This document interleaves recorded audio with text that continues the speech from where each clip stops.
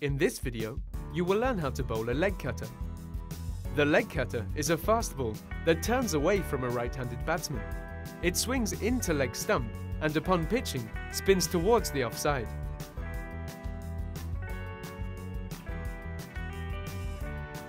The two key steps are the grip and the delivery.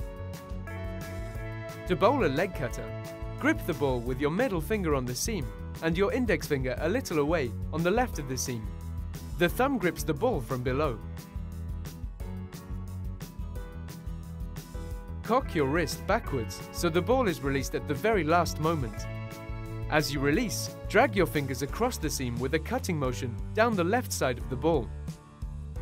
Roll the ball out of your hand over your ring and little fingers, generating spin from right to left as it makes its way down the pitch. Try bowling the leg cutter outside the off stump to the right-handed batsman at a good length. Since the cutter is a slower ball cloaked under a fast action, the deception may confuse the batsman into driving forward without expecting the change in line. Keep practicing to perfect your leg cutter. Enjoy your game.